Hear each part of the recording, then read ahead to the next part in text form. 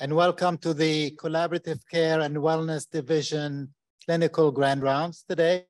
My name is George Nasra. I'm the Clinical Chief of the Division of Collaborative Care and Wellness.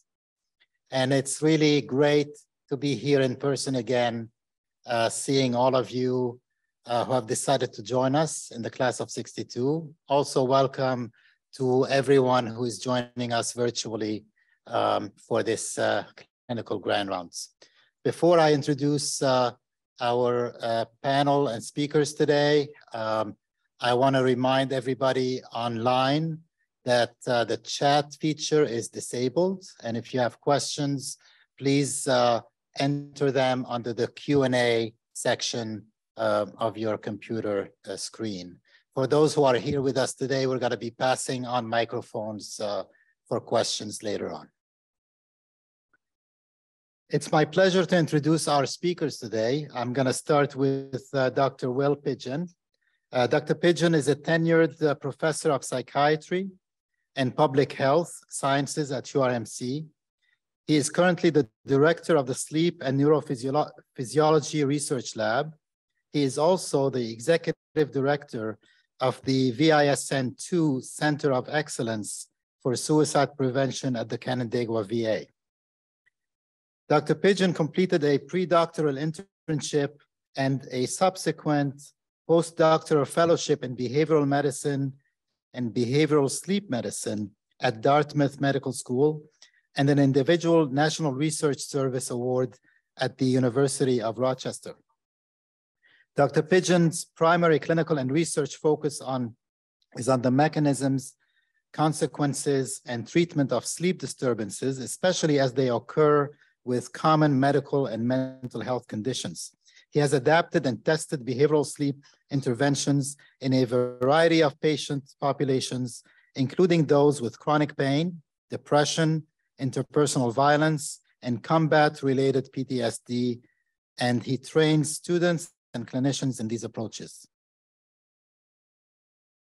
Dr. Pigeon has received funding from the NIH, the Department of Defense, the VA, private foundations, and industry sources. In terms of clinical work, Dr. Pigeon has spearheaded the integration of behavioral health and more specifically, CBT for insomnia into the sleep clinic at URMC. He has advocated for many years for the growth of this program and for the recruitment of additional faculty and staff.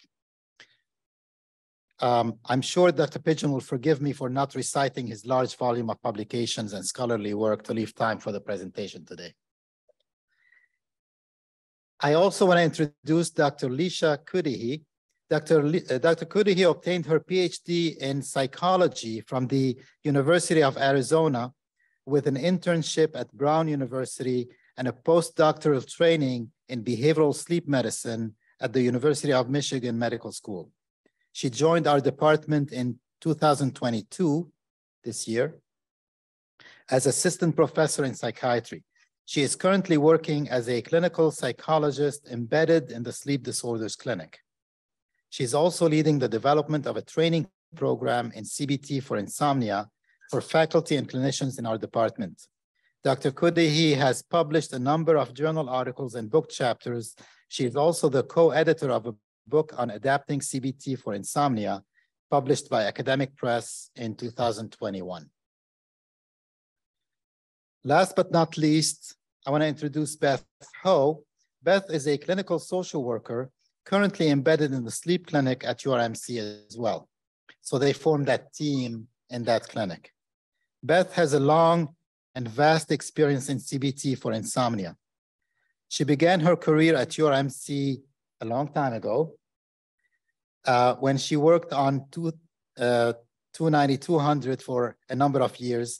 This was followed by being a primary therapist at Strong Ties Clinic, and another role she has developing a family-based curriculum for mental health agencies throughout New York State with the Family Institute for Education, Practice, and Research. Her interest was sparked to more and more research as she joined the Family Medicine Research Program for 3 years, working in cancer communication studies. As these studies wrapped up, she met with Dr. Pigeon in the Sleep Research Lab and was steeped in the cognitive behavioral therapy for insomnia to help out on 2 studies.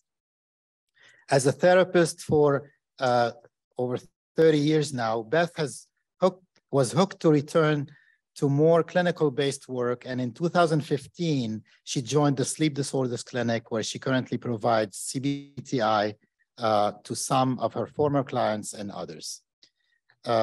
Beth also has a private clinic, private practice in the community, and she loves to spend time with her family and her beloved dog, Carrie. I am pleased to introduce this team to talk to you today about an integrated approach to managing insomnia, behavioral sleep medicine, and the Insomnia Clinic at URMC. Join me in welcoming them.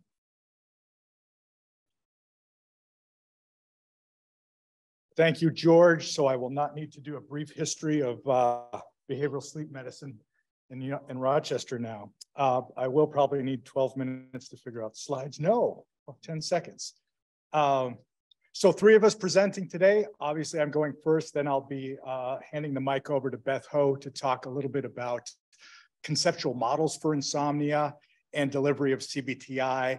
Dr. Cuddihy will then be presenting some additional information, a case study, and hopefully we get to a segment of her talk that addresses other sleep disorders other than insomnia that folks in behavioral sleep medicine tend to address or can address. So a couple of acknowledgements. So George, I'm sorry, you did say that I was director of this VA center.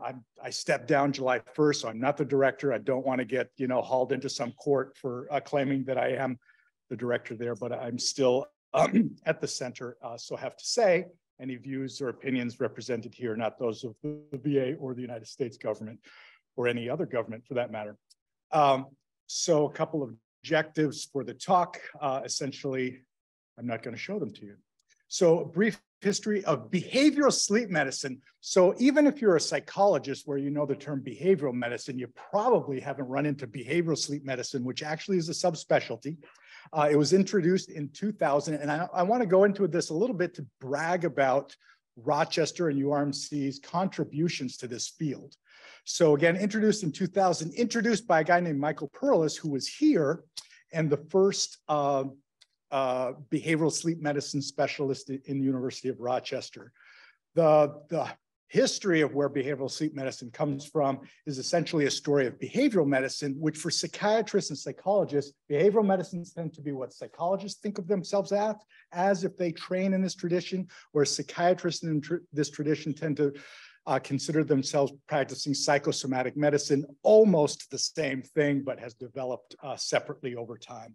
So BSM, a combination of sleep medicine and behavioral medicine.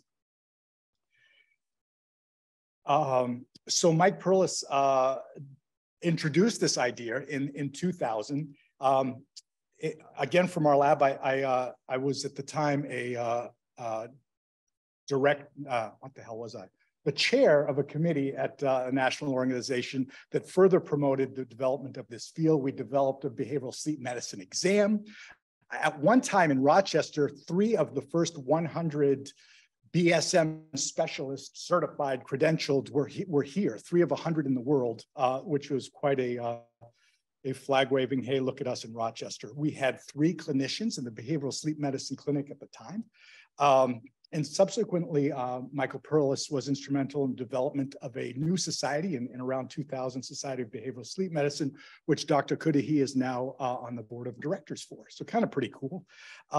The history of BSM very much tied to sleep research here. So as George indicated, we do indeed have a sleep research lab. It is in the bowels of our wing. It's in the basement. Cool space if you can make it through the hallways. Michael Perlis was the lead there for some time and developed the clinical service of behavioral sleep medicine. I just wanted to note names that were involved in those services: Mark Aloya and Sarah Madison, both in the department for some time. And then Beth Hoh, since around for the last 5 years, has been the sole clinician of our insomnia clinic / behavioral sleep medicine clinic, and recently joined by Leisha Cuddihy, who we began to recruit, it feels like 5 years ago, but the recruitment happened last year, and she came earlier this spring to regrow this really cool clinic of ours, which she's going to be talking about. More bragging. So across, since 2001, every decade, we seem to pump out a book. So Michael Perlis, one of the first books published on treatment of insomnia using this behavioral sleep medicine approach, CBTI, that we're going to be talking about, a self-help book in 2010. And then, as Dr. Nasra mentioned, Leisha's very nice book with colleagues, two of whom have Rochester connections. So three of the authors were here at Rochester at some time. So in 2030, we're looking for another book. So if you're interested. So cognitive behavioral therapy, CBTI, is the treatment of choice for insomnia. There are now 4 or 5 clinical practice guidelines throughout the world recommending that if you are faced with insomnia as a clinician, you treat the insomnia with CBT for insomnia. Not you consider this, you consider that, you consider 10 milligrams of zolpidem and 150 milligrams of trazodone. No, first you start with CBT for insomnia. Then, if that doesn't work, second consideration is the pharmacotherapy approach. So this is very nice in practice. No, it's not nice in practice. It's very nice in theory, but if you have no one to refer to, what are you left with? You're left with zolpidem and trazodone. Sadly, as clinicians, we see a lot of zolpidem and trazodone, and we go, God, if only I had this person 2 years ago, they wouldn't be here trying to get off medications. So insomnia is certainly highly prevalent for us across a number of comorbidities, medical and psychiatric comorbidities. It's much more common as a comorbid condition. So there's very little, I just have insomnia and nothing else going on. Insomnia tends to be in the context of some complexity, depression, PTSD, chronic pain, and other conditions. It is nonetheless very treatable, but it's seldom self-resolving. Very treatable, tends not to self-resolve, particularly once it's become chronic, 3 months or longer, certainly 5 years or longer, it's not going to self-resolve. It is, in addition, once embedded, once chronic, a significant contributor to the development or worsening of those comorbid conditions.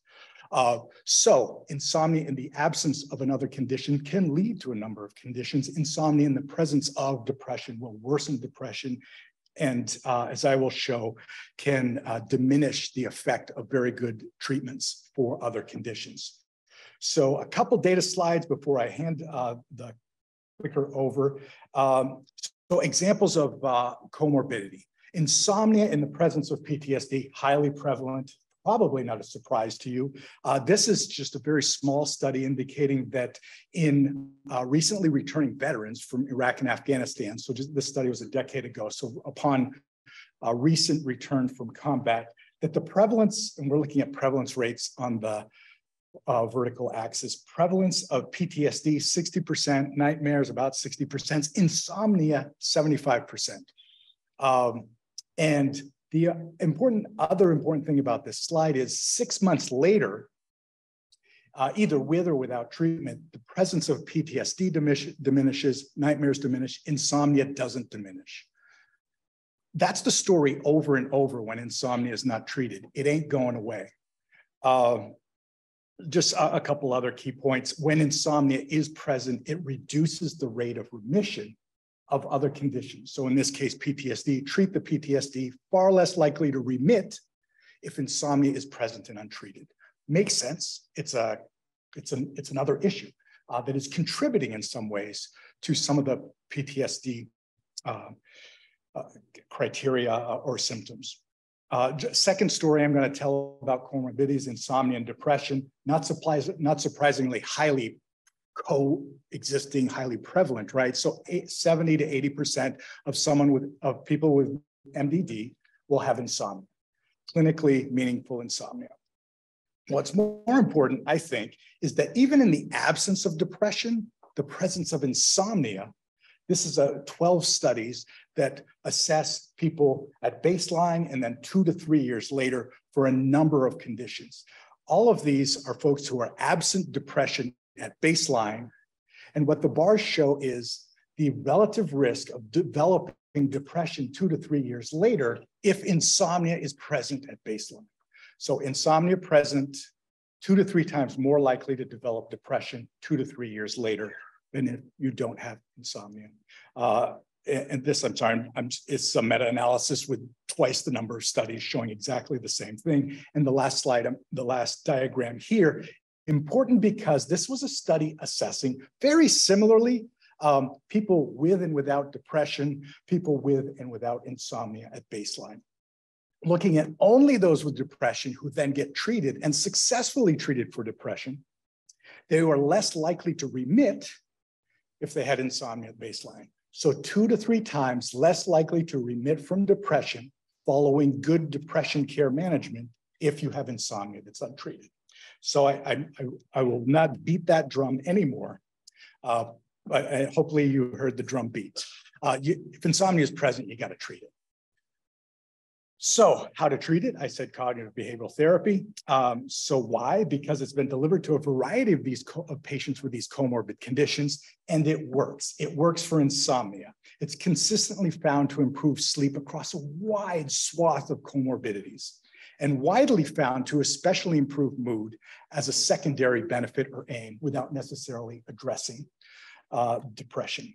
So 2 examples of doing this in a research trial. This is with veterans who had suicidal ideation as well as either depression or PTSD, so fairly complex folks. What you're looking at is light bars baseline, dark bars post-treatment scores, and here insomnia severity.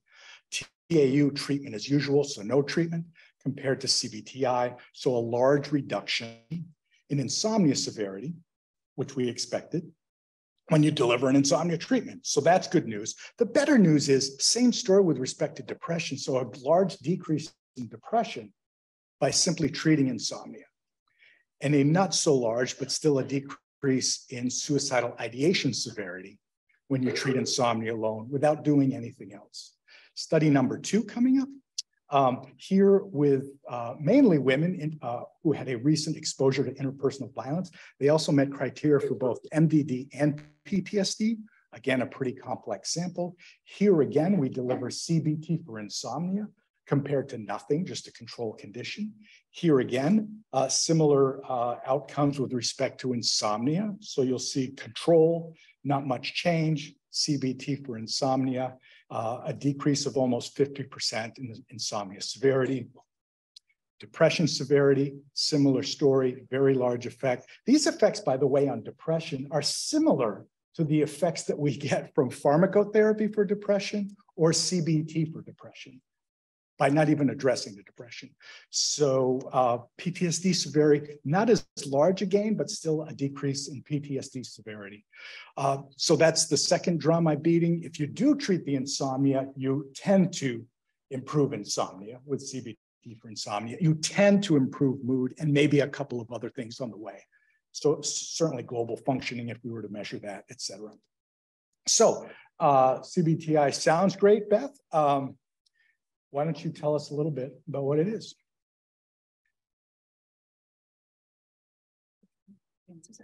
That's advanced. All righty. Well, thanks for having us all here today. I just have to say the last slides that Will showed, I was helping on that study, and that was one of the studies of the 2 that I helped with, got me hooked into CBTI as a clinician. And I won't go back because as a therapist for many years, hearing people say they weren't sleeping well, giving them, sleep hygiene handouts, and then their sleep not really improving. And then learning this, I'm like, there's no way I'm not going to stop doing this. It's a very effective method. So what is CBTI? CBTI is an evidence-based practice to treat insomnia. It's found to be just as effective as using sleep medications, except it's done behaviorally, and people don't get hooked on the medications with it. So CBTI is based on the 3P model of insomnia. The model shows how it goes from acute insomnia to early insomnia to chronic insomnia, and then what do we do to intervene to help it? So the 3 Ps are predisposing factors, precipitating factors, and perpetuating factors. And then I'll go over those a little bit more in the next slides. So for pre-insomnia, this slide, I like this because it shows at baseline, the blue line is what we all have, some predisposing factors to possibly having issues with sleep. Some might be genetics. There may be some families that seem to have trouble with sleeping. There's not a gene identified, but maybe someday there will be a gene that's identified for that. Other predisposing factors to developing insomnia might be personality styles. People who may be more prone to anxiety may have more evident or more episodes of trouble sleeping just at times of higher anxiety. Other predisposing factors are folks who have chronic medical conditions or psychiatric conditions. But you'll see with the predisposing factors, it doesn't reach the threshold. The threshold is the threshold for insomnia. So above the threshold line, we have insomnia, and below it, we don't. Now, the next P in the 3P model is precipitating factors. When we have acute insomnia, there's some type of precipitating factor that triggers a person to not sleep well. They could be typical life events or atypical life events. Birth of a baby is one I always use as an example, for people who are having insomnia. Most people can relate to that. Either they've helped with a newborn or they've had a newborn, and it's expected. You're not going to sleep through the night when you have a newborn. Other precipitating factors could be the death of a loved one, a job change. You get married, you buy your first house. You're wondering, am I going to be able to make that mortgage payment each month? These are the types of things that can trigger acute insomnia. Those are precipitating factors. Also, some other things could be you break your leg, you're in pain. Once, let's say the leg is feeling better, or the example with the baby's sleeping through the night, your sleep should return to normal. And so that's where you see it on this graph. Let's see. Oh, wrong one. Sorry, guys. Trying to get this little thing. No, it doesn't do it. Well, the peak of that anyways. When you have the acute insomnia, it rises where you now are not sleeping well at all. Afterwards, let's say when the baby's sleeping, your sleep should return to normal. You see that line start to go down where you should be returning to normal sleep. But some people just don't return to their normal sleep. Even though the baby's sleeping through the night, you're not. And that's what we call early insomnia, the bottom part of the graph. What can happen when we have early insomnia is we've developed some habits at this point to try to get our sleep to return to normal. We're spending more time in bed because we're exhausted, maybe going to bed earlier, staying in bed later, napping in the daytime. We've also started to do other things in bed besides sleep and intimate activities. We might be playing on our phones in bed, we may be reading books in bed, watching television, worrying. These are all perpetuating factors that will just keep the insomnia going. And that's, at that point, you're into chronic insomnia. So a little star added here. This is where we tackle insomnia, is we address the perpetuating factors. So what are the components of CBTI? Components are sleep restriction, stimulus control, as well as sleep hygiene, relaxation training, and cognitive therapy.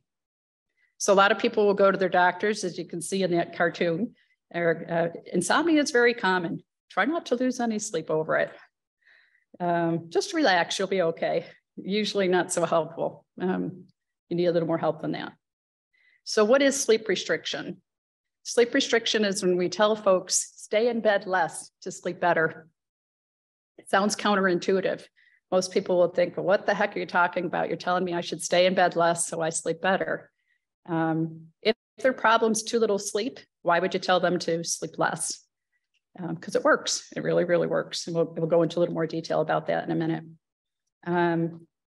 So sleep restriction, it's based on a mismatch between sleep opportunity and sleep ability. So let's say a person is spending 10 hours in bed because they're just so exhausted. They're going to bed earlier, maybe staying in bed later, but they're only sleeping 6 hours.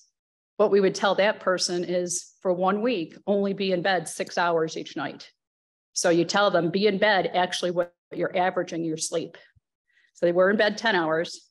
They've only been averaging about 6 hours of sleep. And we base that off of their sleep diaries. So we have them do a week-long sleep diary, sometimes 2 weeks, depends, but a week or two of sleep diaries, and then we look at the averages. So we limit the sleep opportunity to be equal to the sleep ability, the total sleep time based on their sleep diaries. And then gradually we'd have them extend their opportunity as the quality is maintained. So quality in our language is sleep efficiency. So we use Excel sheets, have folks' sleep diaries be put into Excel sheets. And we're looking at that number of how much they're sleeping compared to how much time they're in bed. And that gives the sleep efficiency. So we want folks' sleep efficiencies to be closer to 90%.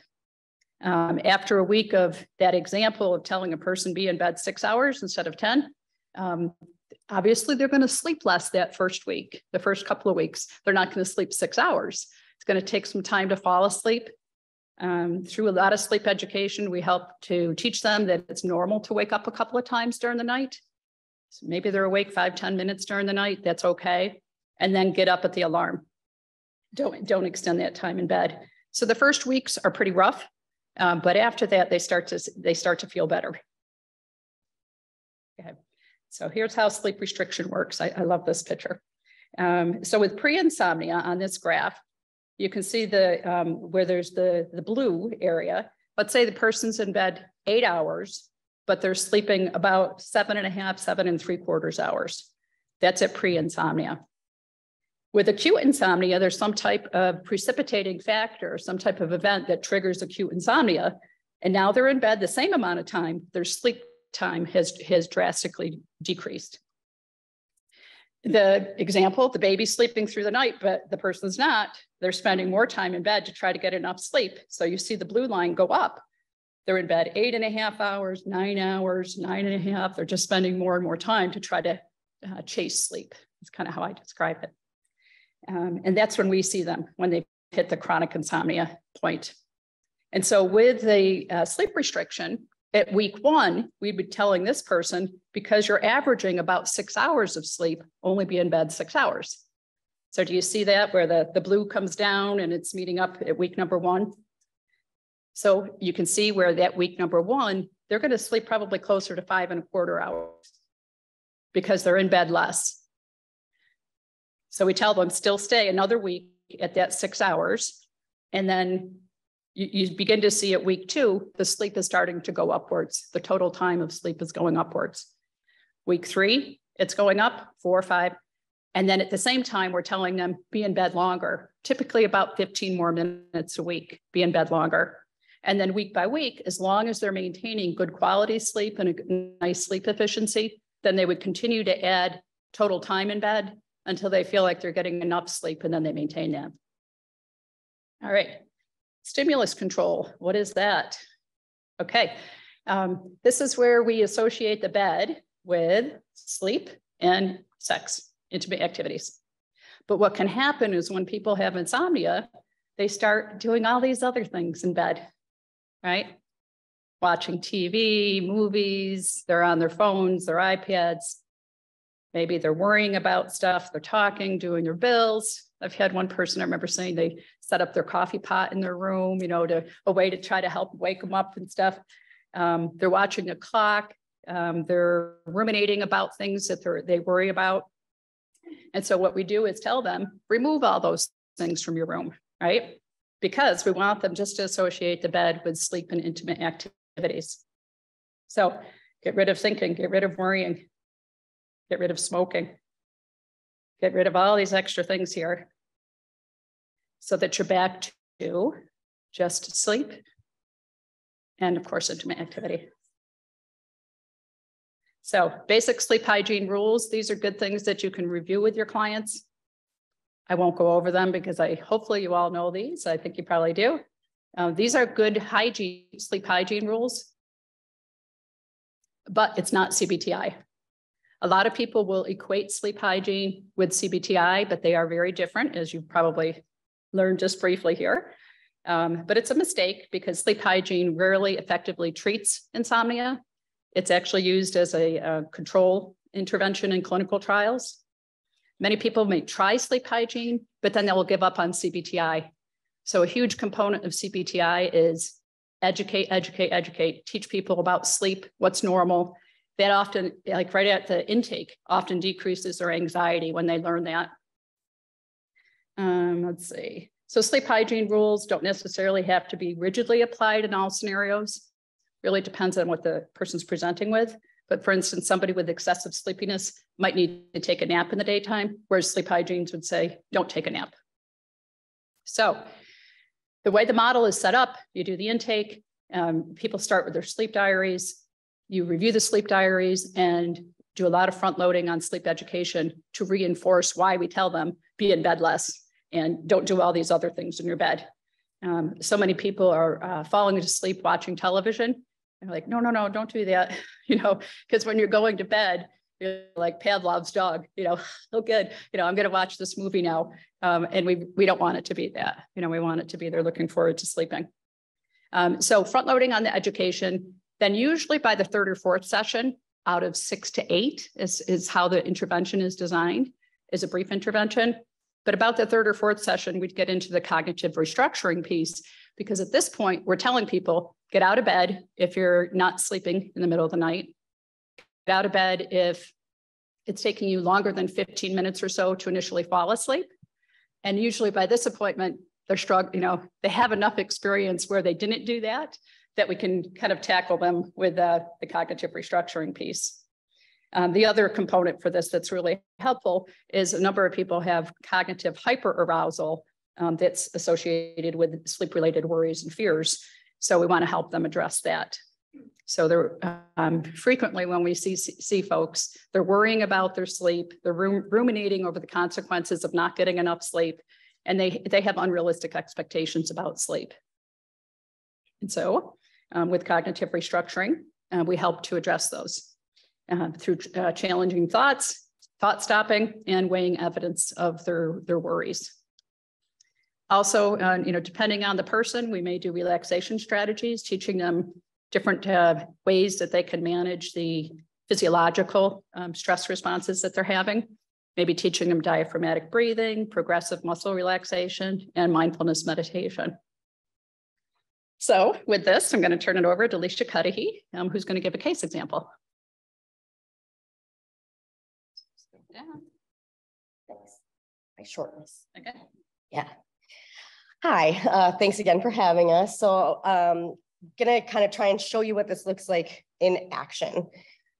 So we're going to review a case of a 49-year-old Caucasian gentleman who came in with quite a few predisposing factors. Pretty complex case. He stands post-heart transplant a few years ago with associated chronic kidney disease, type 2 diabetes, migraines, history of stroke, and has obstructive sleep apnea and uses his CPAP consistently. So at least that wasn't something we had to work on. Also has a history of depression and anxiety, currently in therapy and seeing a psychiatrist and psychologist regularly.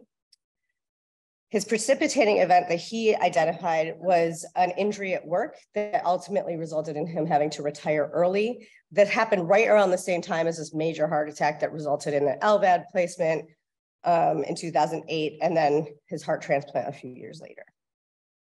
He didn't have significant insomnia before these events. So in terms of how he came in at baseline, this is 2 weeks worth of sleep logs. His sleep schedule was pretty variable. Average bedtime was 11, but ranged from 9 to midnight. Average time out of bed was around 8, and that was a little more consistent, ranged from 7:40 to 8. Took him 3 hours to get to sleep on average. Middle of the night wasn't so bad. Woke up a couple of times for a total of 45 minutes or so. So his total sleep time was about 5 hours, but he was spending close to 9 hours in bed. His sleep efficiency, which is just, it's the percentage of time he spent asleep in his bed, was about 55%. So you can see there's a big discrepancy here. He was spending close to 4 hours awake in bed every night, or most nights. So his initial recommendations, this is session 2 after he's done sleep logs. His sleep restriction schedule was 1:30 to 7. So 5.5 hours time in bed, which is a little more than what his average sleep time is, but it gets a little dicey to restrict less than that, just because I want to make sure people can still get by functioning somewhat. And then was given stimulus control instructions. A word about something like this. This is a huge dramatic shift. So he was going from 9 hours in bed to 5.5 hours in bed. And there's a degree of salesmanship that comes into something like this. So Beth talked a lot about education, which is a super important component. So you're already doing some cognitive work as you're presenting this, because people inevitably like, oh, I can't stay up that late, which is easy to respond to when someone takes 3 hours of sleep, because I can just say, well, you're not falling asleep till 1:30 anyway. So what's the harm in just staying out of bed for that time? Or you can take this approach of saying, all right, you can't stay up that late, you must not have insomnia. And then they will argue that. So it does take a little like a conversation and effort. And it's really important though to spend that time and get the buy-in from the patient, because if they leave and don't do it or give up halfway through, then you got to kind of start over when they come back in. My chart has been a really great like addition to this, because I like to tell people, like, if you're running into huge problems or don't feel like you can sustain it, we can make adjustments in between appointments so that it's not completely being derailed by the time you come for a follow-up. So in terms of his treatment progress, this is his baseline. You see the discrepancy. When he came back after implementing sleep restriction, you can see, oh, sorry, the red line is how much time he was spending in bed, and the blue is his total sleep time. So you can see them already getting close together. I see patients every 2 weeks, mostly because that's what my schedule will accommodate. So you can see them getting closer together. Through session 5, he was spending even more time in bed was even closer to total sleep time. So he did have some like changes over the course of this. We stayed at the same schedule for a while because he wasn't, how do I get rid of it? Oh, okay, never mind. Quite seeing the progress that he wanted. So we didn't start expansion until session 6, but when we did, he did great with that. And there was, I think, a month between session 5 and session 6. So I just gave him the instruction to go to bed 15 minutes earlier, about once a week. So that's why there's a big jump. In terms of sleep efficiency, you can see the pattern. He went from 55% up to 82% by the first session. At session 5, he had a stressor. So he dipped a little bit because he started spending a little more time in bed. Then by session 6, he was up to 92%. He's coming back in a few months just to make sure everything's still going well. So that was a case of CBTI, but what I wanted to spend a little time on is behavioral sleep medicine in general, and Will gave a great introduction to the concept of behavioral sleep medicine, and CBTI does make up a pretty significant chunk of what we do in a BSM clinic, but it's not the only scope of the subspecialty. BSM providers can treat a wide range of sleep disorders using non-pharmacological treatments. Circadian rhythm disorders, which is sleep timing challenges, people who have trouble using CPAPs, and even people who have hypersomnia or excessive sleepiness, such as narcolepsy. And there are empirically supported treatments for all of these disorders. Circadian rhythm disorders, in terms of definition, it's a mismatch between your body's intrinsic sleep rhythm, when your body mostly feels tired and wants to wake up on its own, and the sleep schedule that's preferred by the patient or dictated by external circumstances like school or work. We see a lot of circadian rhythm issues with teenagers. This is the kind of stereotypical, like, can't fall asleep until, or wants to stay up late at night and has a hard time waking up for school. Older adults tend to have the opposite, where they might get sleepy too early in the evening and wake up super early in the morning. Shift work is another huge case where we see circadian rhythm. It's another circadian rhythm disorder. And this is kind of when a person's dictated work schedule is inconsistent with their natural sleep rhythm. We see this mostly in night shift, when someone has to work at night, but they would prefer to be a night sleeper. They'll often experience insomnia during the day when they're trying to sleep, and sometimes even have excessive sleepiness during their work shift. So, which leads to the next point. Patients, this can be confusing for diagnosis because patients can look like they have either a disorder of sleepiness or insomnia or both.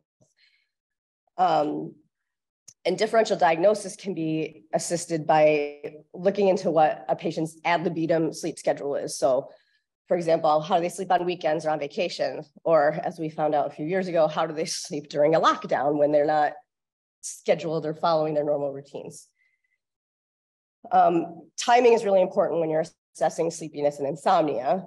So somebody who has trouble falling asleep, and hard time waking up in the morning and excessive sleepiness first thing in the morning could have a delayed sleep rhythm versus somebody who has trouble falling asleep but has no trouble like waking up. This is just a graphical representation of different types of circadian rhythm disorders. So we think of normal sleep as the blue bar.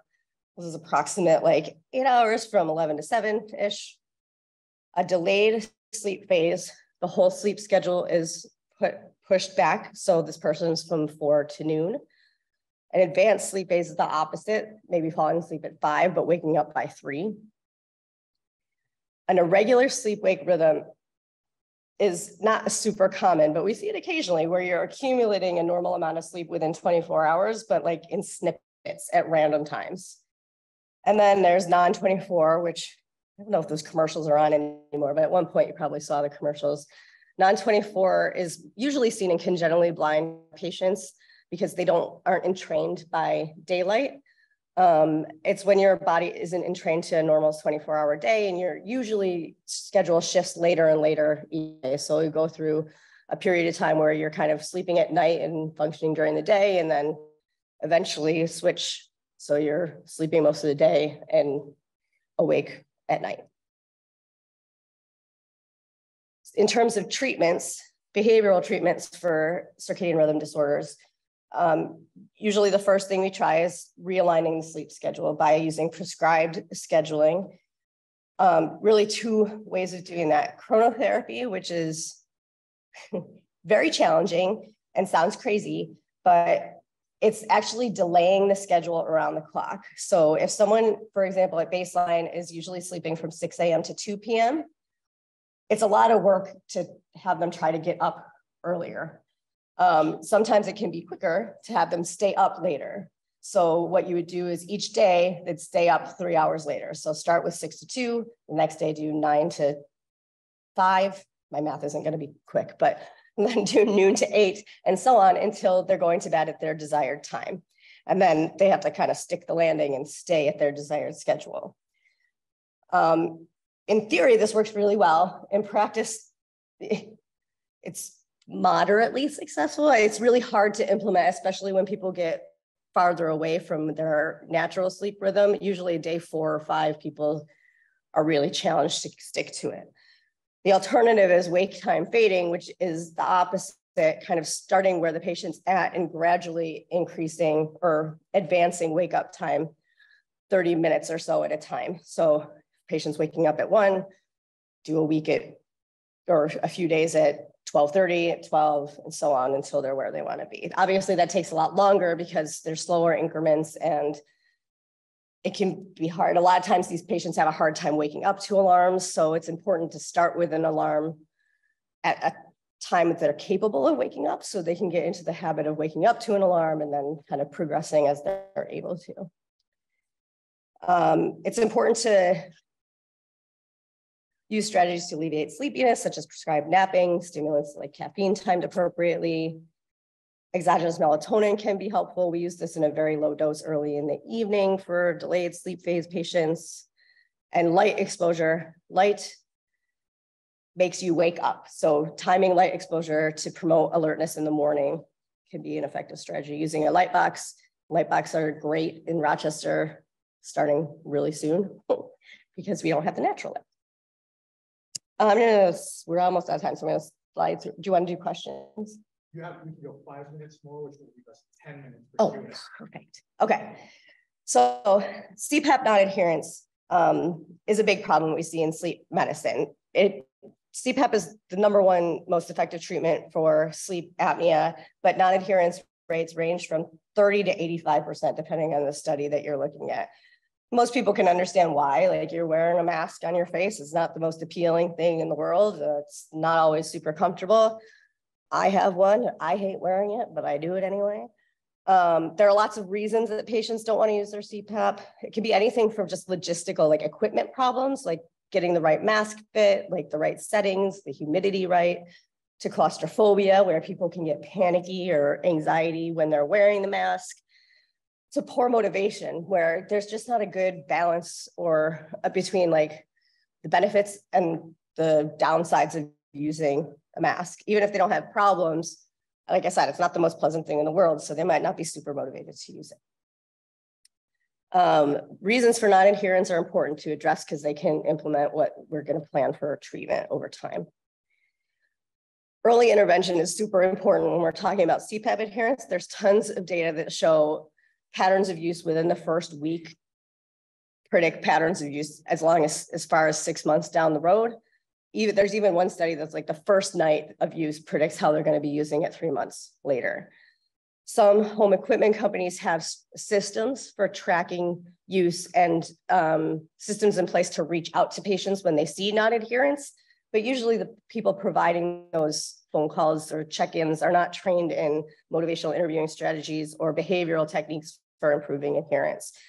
So having a system in a sleep clinic for identifying patients who are struggling and expediting referrals, getting them in to see a BSM provider can be really important for improving adherence over time. So how do we improve adherence?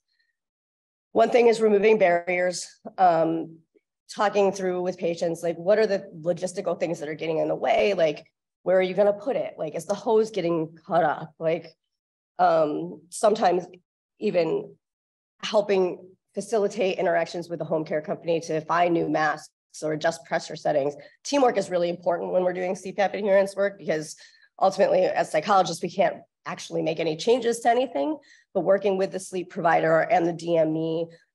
In our clinic, we have a CPAP team who sees patients for mask fittings and stuff. So working together to try and deal with these logistical barriers is really important.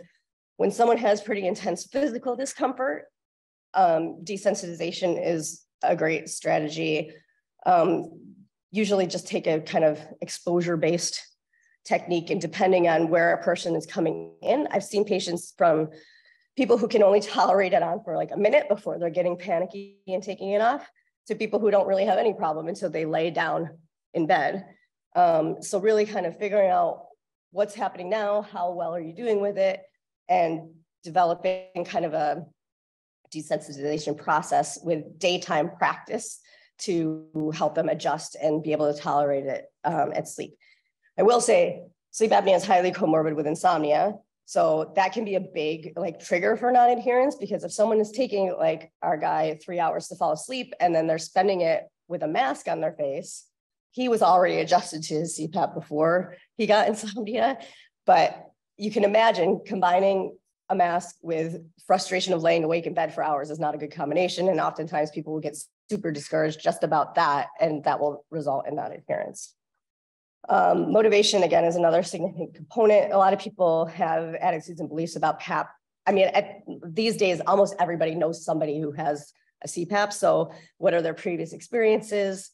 If they know someone who does great with it, they're much more likely to give it a fair shot and use it. If they know someone that hates it, that's already hard to get going.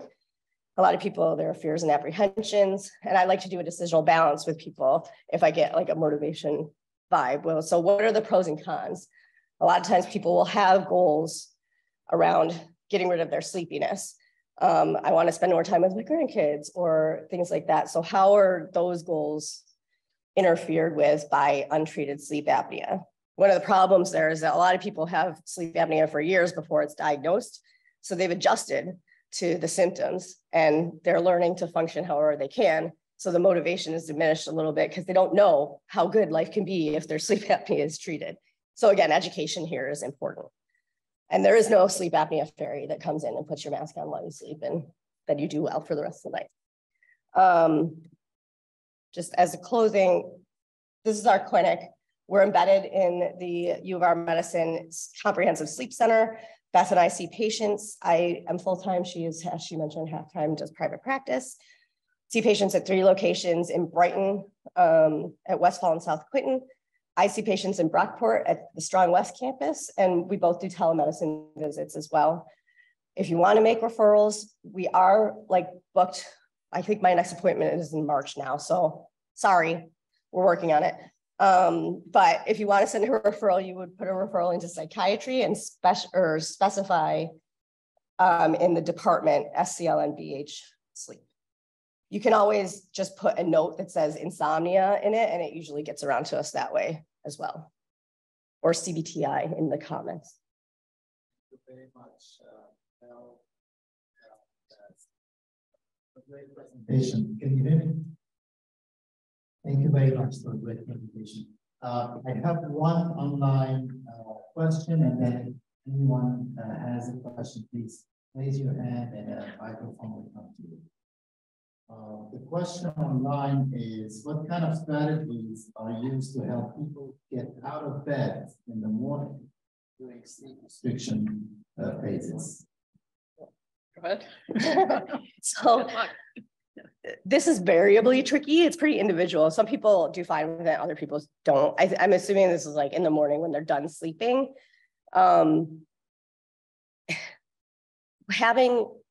Setting the environment up so that it's easier.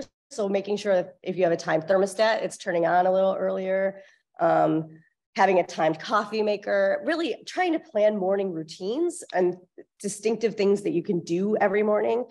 In some cases, I encourage people to use a little reinforcement. Like if you get up on time, you can have a special breakfast sandwich, or you'll have time to work out. Like, what are the person's, like, why do they, I usually let the patient, I think both of us, you let the patient pick the wake up time. So ultimately they're deciding what their wake up time is based on what their social or environmental needs are.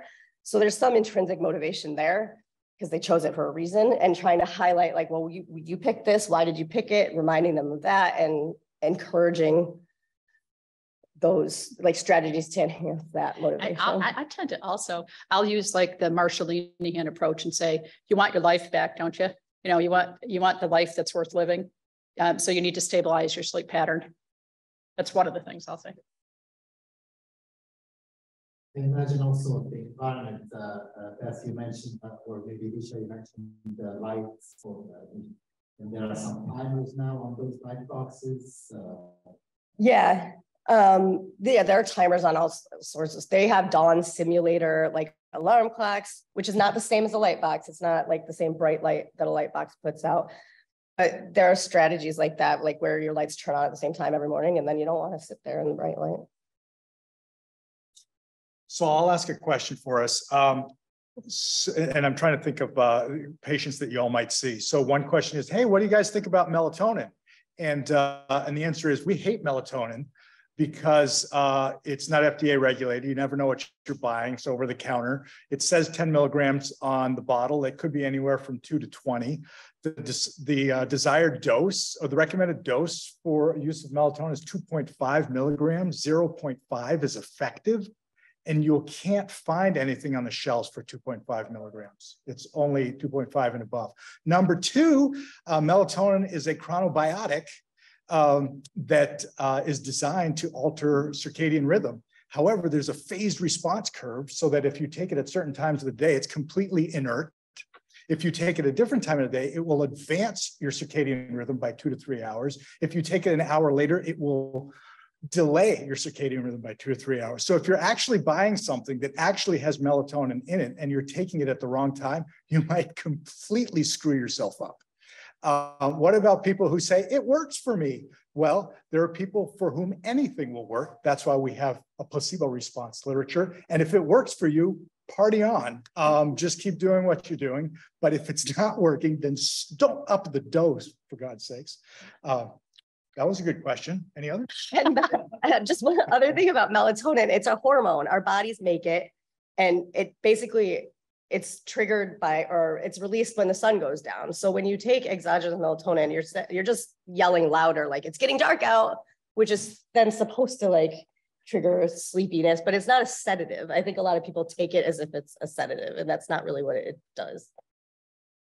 What about nightmares, Leisha? Can we treat nightmares? We can treat nightmares. I didn't put that in my list, but there's a validated treatment called imagery rehearsal therapy, which is kind of exposure-based and retraining your brain to kind of control your dreams or empowering you to change your dreams. Yeah, so as some of you may know, there's one medication with some evidence for nightmare treatment. That's prazosin. So it's an old antihypertensive medication. Doesn't work, not prescribed for hypertension, but used for nightmare. It can help with folks. We're not providers, we can't give advice, but hey, summarizing the literature, if it's not working at 2 milligrams, try 4, 6, 8, 10 until somebody has hypotension and has a serious adverse event. So don't go to that point. You can push prazosin pretty far. But imagery rehearsal therapy works as well as prazosin, and these folks do that.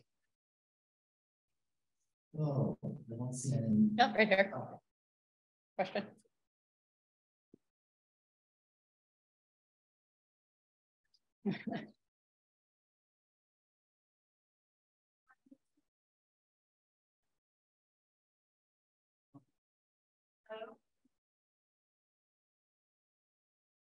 We'll repeat it if you can't get it on. Hello. Yeah, it's better.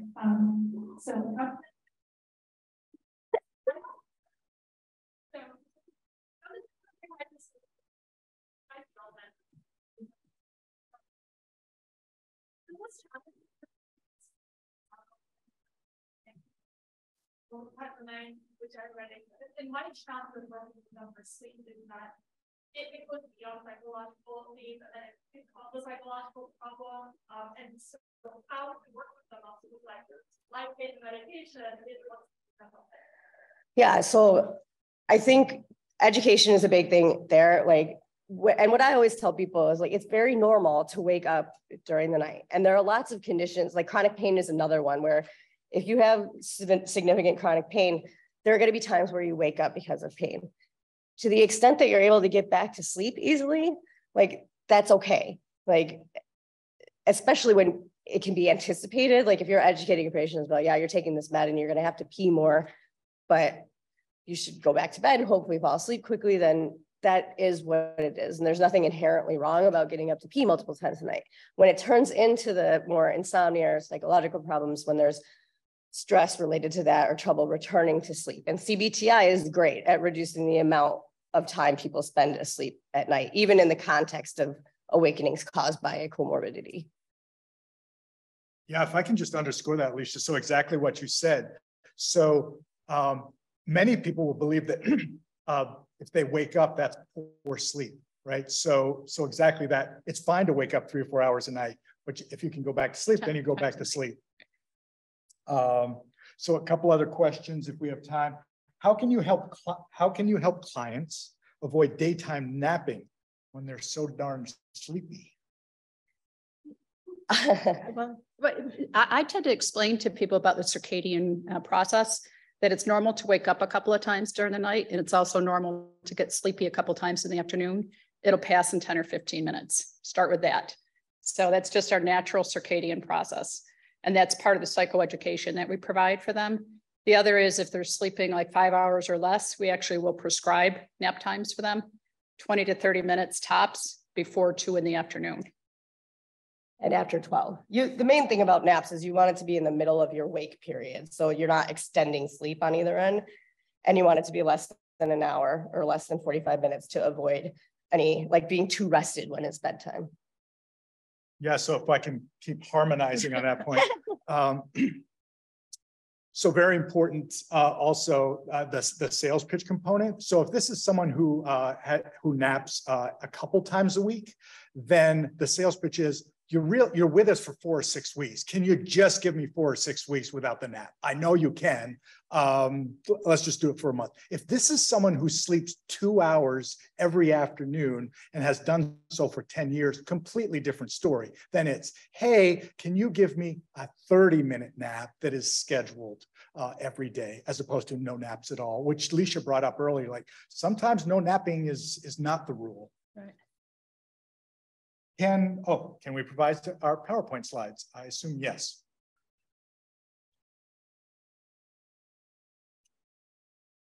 Very good. So there's a beautiful Insomnia full service clinic, behavioral sleep medicine clinic, and please don't refer anyone because they're full. We're taking people, they just have to wait. Thank you all. Oh my God, 101.